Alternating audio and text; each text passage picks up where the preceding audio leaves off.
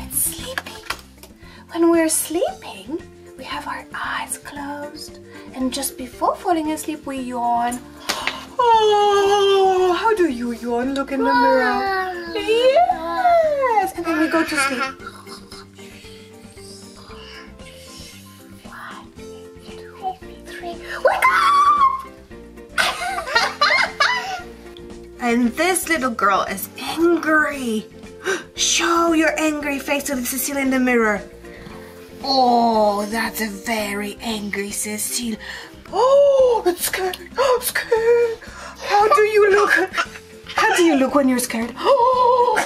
Show it to Cecile in the mirror.